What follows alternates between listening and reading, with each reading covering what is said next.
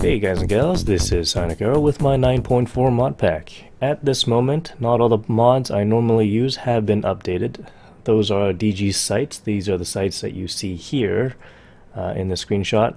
The damage announcer has not been updated, and the carousel mod has not been updated. So those are currently not in the ModPack.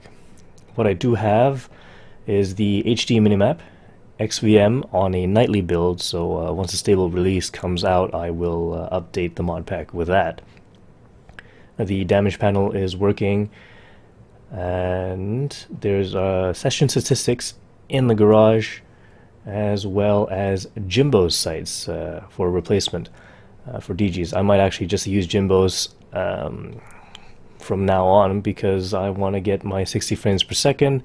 Deegie sites will bring it down to 30 because I think there's some sort of animation thing that's limiting the frames per second once you're in game. And that's it. I will be updating my mod pack once everything has come out. Let's take a look at how to install it. This is the mod pack. It'll be named as such once you get it open. It is in a zip file, so it should be a little bit easier to unpackage it, I suppose is what you should say. So once you open it, just drag and drop into your WoT's root directory, and I've already got it installed, so not going to overwrite it. But if you do have any problems, the most likely solution is to delete what you have in your resmods folder first, and then reinstall the mod pack once again.